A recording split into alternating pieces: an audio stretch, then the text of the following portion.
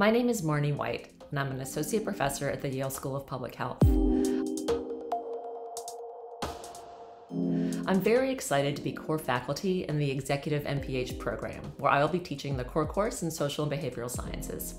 The class is about the science of health behavior change and draws from clinical approaches to changing health behavior, but applies them in a public health setting and in public health interventions.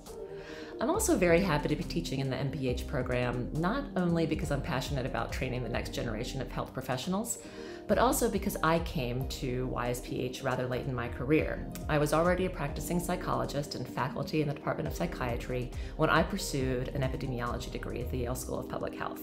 I had the good fortune of YSPH being right across the street from my office, but I recognize that not everyone who is a working professional has the ability to move to New Haven for a few years.